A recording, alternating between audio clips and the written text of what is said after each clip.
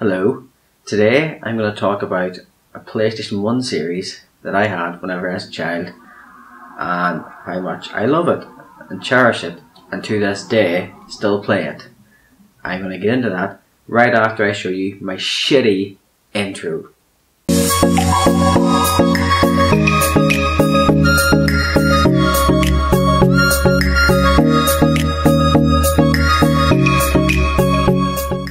Out of all my friends, only 2 of them have actually come out and told me how much they hate the intro. I know it's shit. It could be worked on.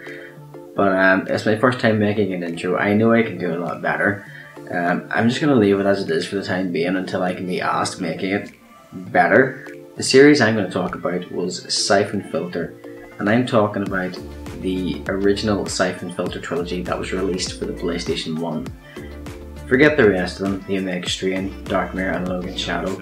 I'm going to talk about the first 3 games where the series was at its peak. The atmosphere of Syphon Filter, there was something about it that was just so, what's the word?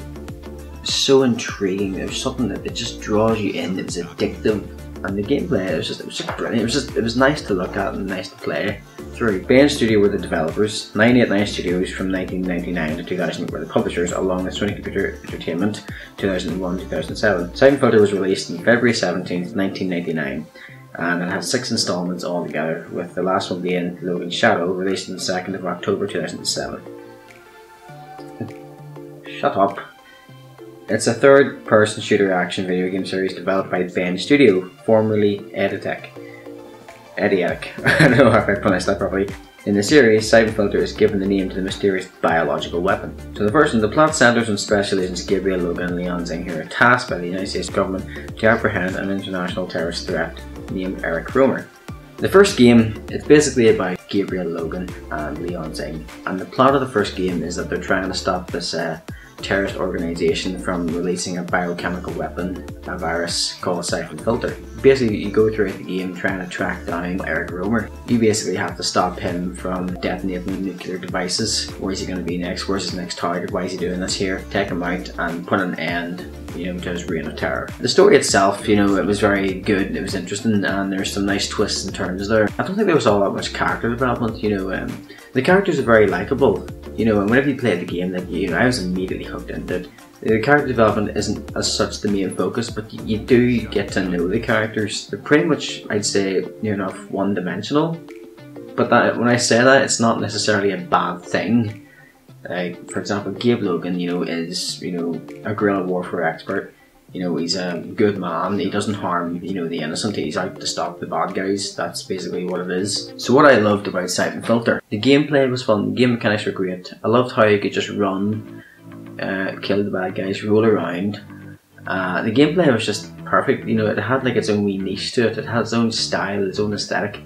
And it was using polygons at the time. This is PS1 era in the 90s. And it was a really fun game to play, and it wasn't too convoluted either. The story might have been a bit complex while I wasn't the appropriate age to be playing it. There were some tough parts in the game, but for the most part, the game was just really entertaining, and every time you played it again and again each day, it just got more and more fun to play. The music, the soundtrack in that game, you can tell the composer definitely worked their asses off to make that soundtrack as good as it can be, and it fits every single level.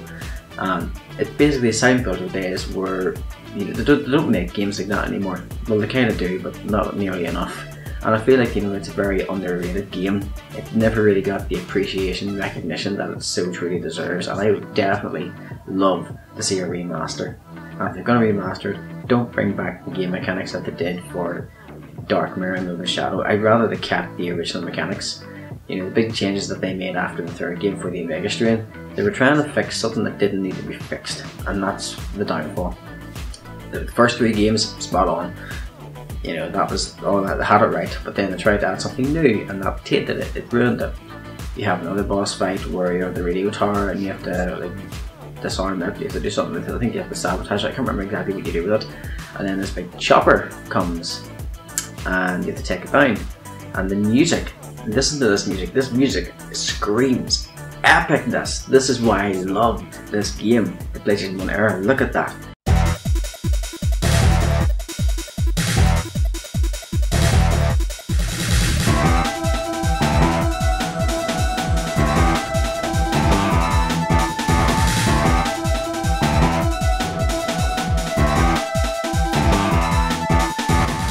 Lian, I'm on the roof. Get ready for evac.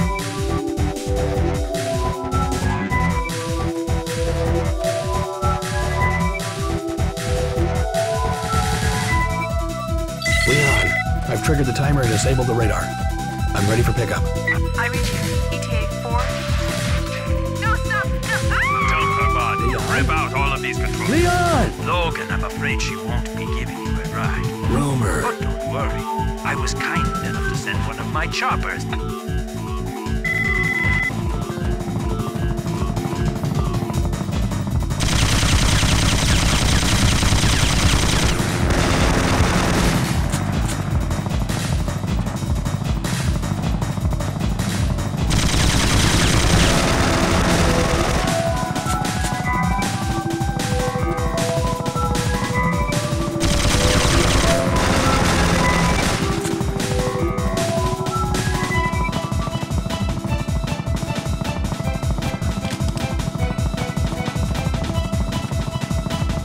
Beautiful, like, literally, that gave me chills as a child. You knew something big was going to go down, and that took me days to do that level. You know, I was like 10 or 11, I shouldn't have been playing the game, but I was, and I managed to get it after a while.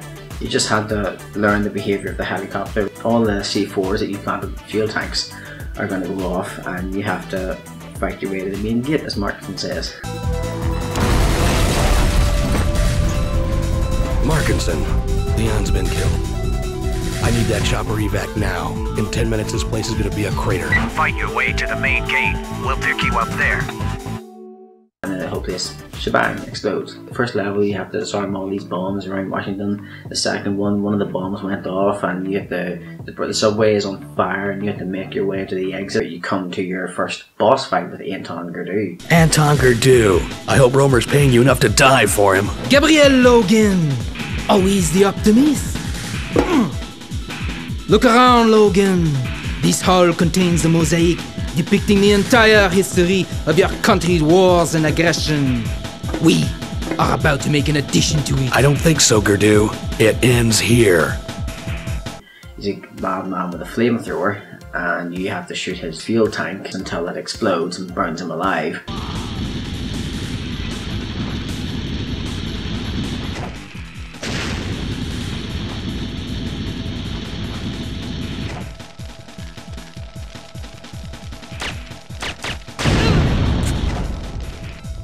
Gabe, are you alright? He's finished, Lian. Get CBDC in here. Tell Benton I need an evac. Copy that.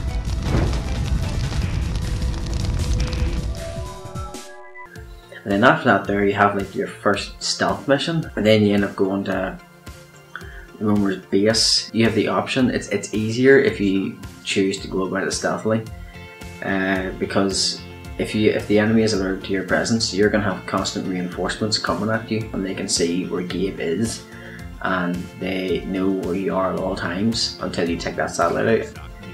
So if you play that part and just take your time, be patient and think outside the box, you will be alright. After that there, you're in Romer's bunker. Sometimes for the shits and giggles I would just, you know, fire off the AK to set the alarm up as I was reaching the end of the level, because I could. Because it didn't make a difference, like the alarm already goes off, they already detect Gabe Logan's presence whenever you're in the bunker on the ground. Lian, I'm in the bunker. I'll catalog the missiles and then head for the elevator to the roof. Get ready for data transmission.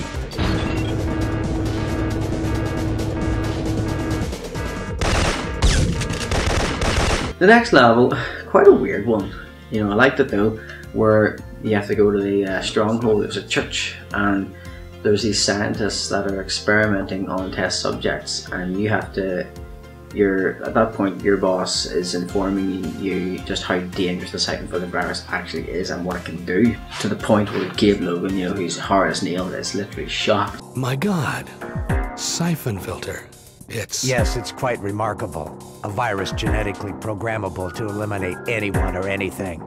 Imagine a weapon that could target specific demographics, ethnic groups, that could wipe out whole continents, except for those chosen to survive.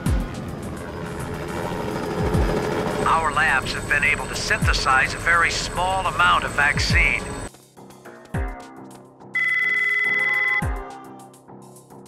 I found the first group of patients. I'm going to administer the vaccine, but I don't know if they're going to make it. As soon as you have the site locked down, I'll order in medevac.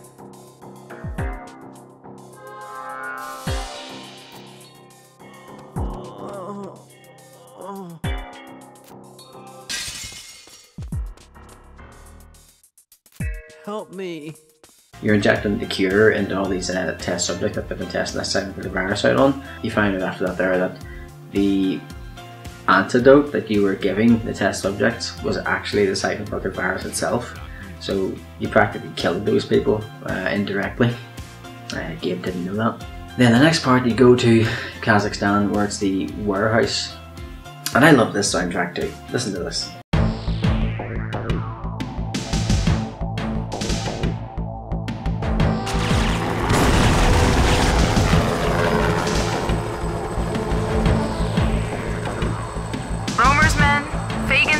It's a war zone down there. The mainframe's in an abandoned silo beneath the warehouse. The only way in is through a series of mining tunnels. Warehouse 76 has an elevator that goes down to them. Once in the silo, you'll need a series of key codes to operate the computer. You'll have to get that from Richard Erickson. He's in charge of Barkham's European operation, so he must be down there somewhere. Where can I find him? Megan was in the process of moving the shipping office, but it used to be in the second story of one of the warehouses. I need to tag all the viral caches down there so nothing slips through the cracks. How many carrier bodies are there? I'm not sure. This was an interesting level, and I remember the first time I was playing this here, I didn't know what was going on. I tend to skip the cutscenes at the time, I just want to play the game, where there's two different armies shooting at each other, and then I realised, you know, it would probably be easier if I slip quietly past these guys while they're shooting at each other. And yes, that's basically what the game tells you, Lian, your partner, tells you, you know, while they're all shooting at each other, that gives you the chance to run past them. Because if they see you, they're going to start shooting at you, and it's too much for you to take on. It's just easier if you ignore them and only shoot them if they're in your way. Gabe, with both sides killing each other down there, you should be able to stay out of sight long enough to get the job done. Be careful.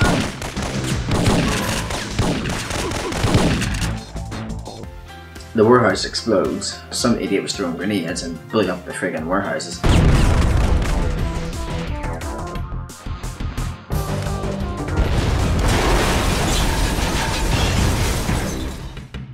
And then you have to find the entrance to the silo where the big nuclear missile is being kept.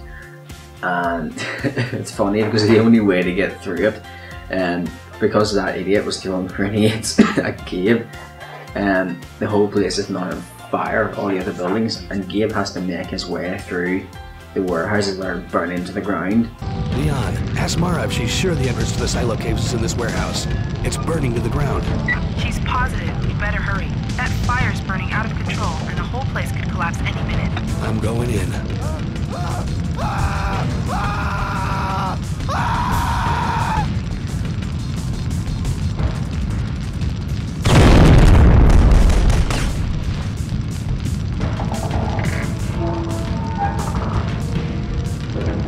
The elevator down. Did you reach anyone yet? Still no contact. We're finally starting to attract some attention though. The Kazakhstan government is mobilizing ground forces and is asking Russia for help. They think a civil war is breaking out here.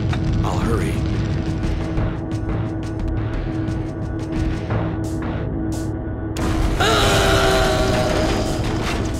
You make your way through the underground tunnels where it's dark, and you have to use your torch quite a lot because you can't see anything.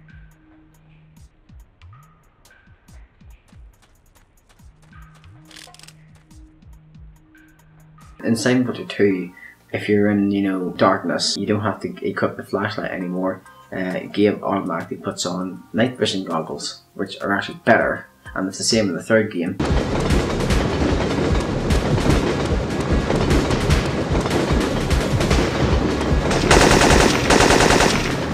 And whenever you do see, you have to make sure you shoot the guys right in the head, because these guys have got flak jackets on them, and they're actually, you know, the weapons that they use, like things like the KG-34 and all, they will pierce right through your flak jacket, and it's like pretty much instant death. But you need to be quick and think fast.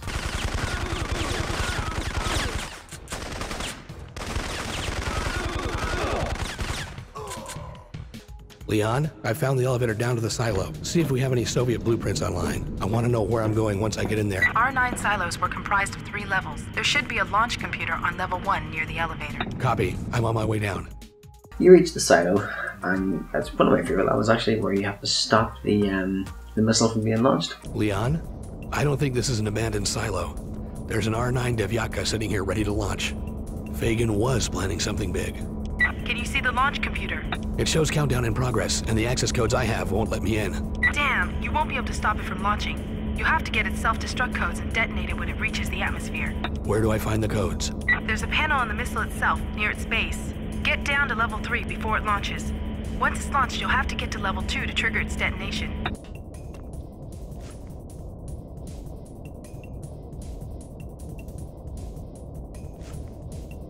Десять, 9, 8, 7, 6.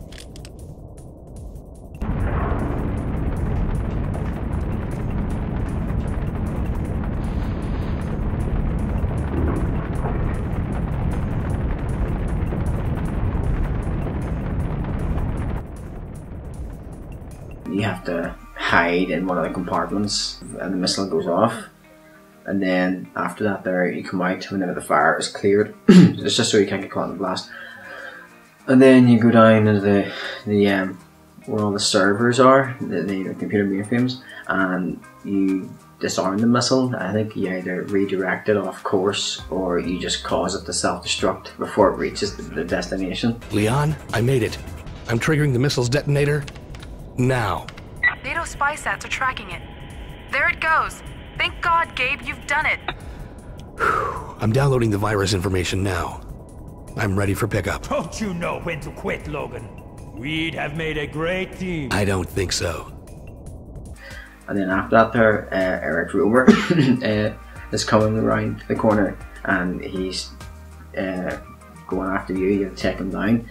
It doesn't matter how many times you shoot him in the head, how many grenades you throw at him, how many grenade launchers you fire at him, it won't kill him. He has a grenade launcher as well, and if he hits you with that, it's an instant death.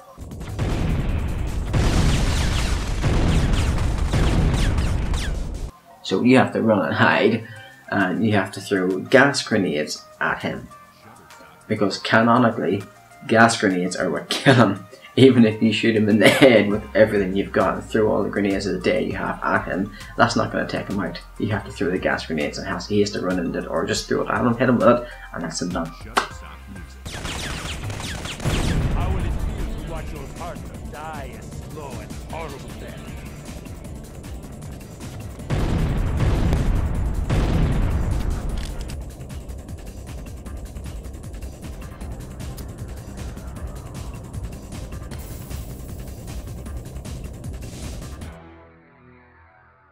Logan! Logan! That was a fun level. The voice acting, you know, it's kind of cheesy and corny, but it works for what it is. You know, you can tell they really did try with that game. I noticed that there was a continuity error with the girl, the woman Mara Aramov. In the first game, her hair is like auburn, as they call it. It's like gingery brown or so. And then in the second and third games, her hair's blonde. But what I'm trying to point out here, in the first game, in the opening sequence, it shows Gabe and Lian in a jungle where they're tracking around nowhere, and they reach their partner Alice, find him dead, and it shows Mara there in that scene, and her hair is like auburn. And then Syphon Filter 3 retconned that there, where it shows that scene again, but this time you're actually playing it out. You're playing it as a level. And Gabe's wearing different clothes, he's wearing a camouflage suit. Lian has a different voice actress, and Mara has blonde hair, and it's not in a ponytail, it's like long around her ears. You know. They are coming. Go, torch it. Burn it all. But what about the serum? Leave nothing. Now I will show you how I deal with informants. Finish him. With pleasure.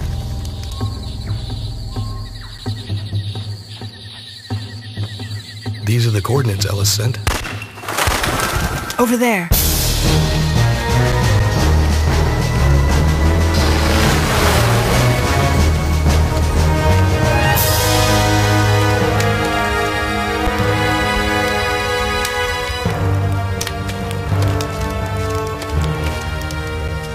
It's Ellis. Executed. Lian, you find anything? The place is torched. I don't know what they were growing, but it wasn't narcotics. Romer knew we were coming. So what's our next move? We watch for the next viral outbreak. We won't have to wait long. Well? These are the coordinates Ellis sent. How much information was smuggled back to your agency? I'm not telling you anything. You'll have to kill me. Very well. Now I will show you how we deal with informants. Kill him. With pleasure.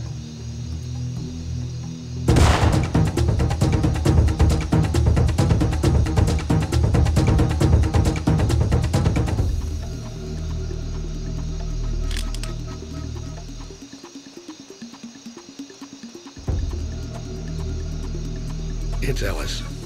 Executed. Lian, you find anything? The place is torched. I don't know what they were growing, but it wasn't narcotics. Romer knew we were coming. So what's our next move? We wait for the next viral outbreak.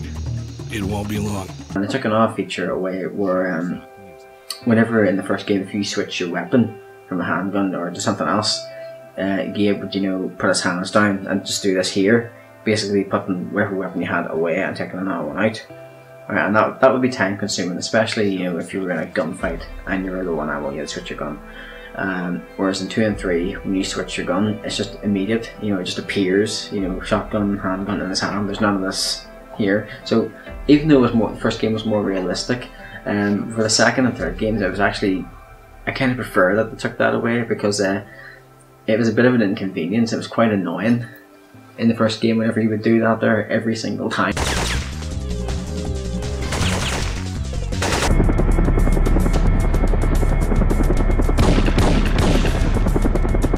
Ramirez died thinking you were the one who betrayed him.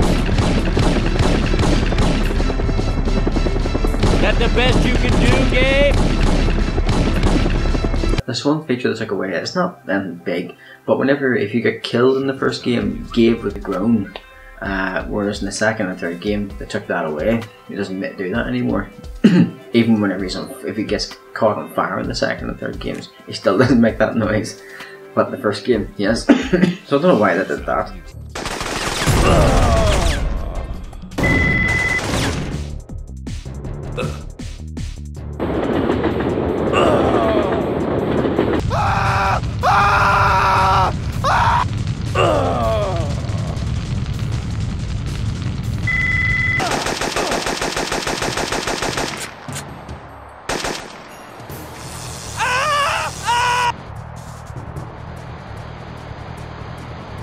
Sir, behind you! I'll get him!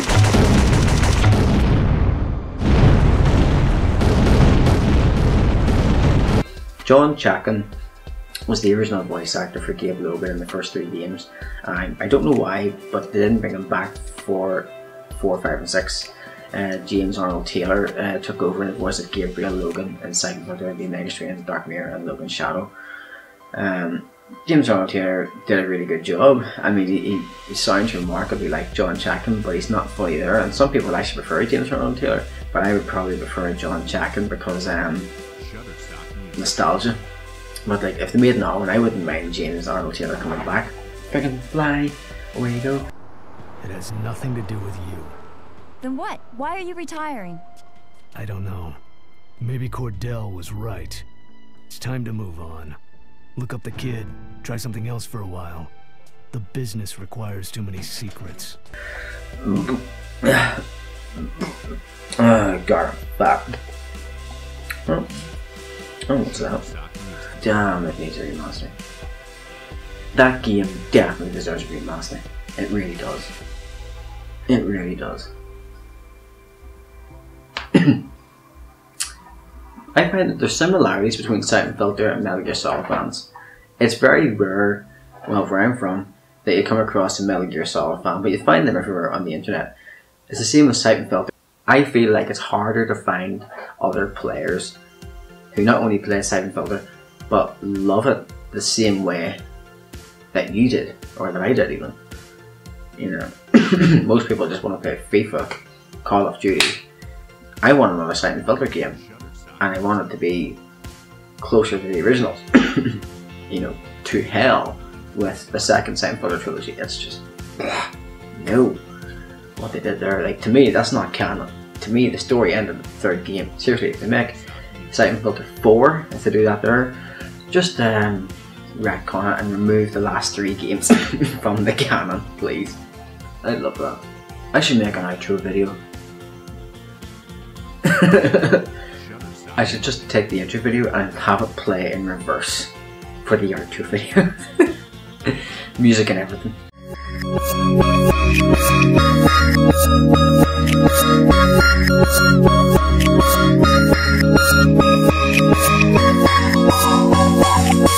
Yeah, seems fitting.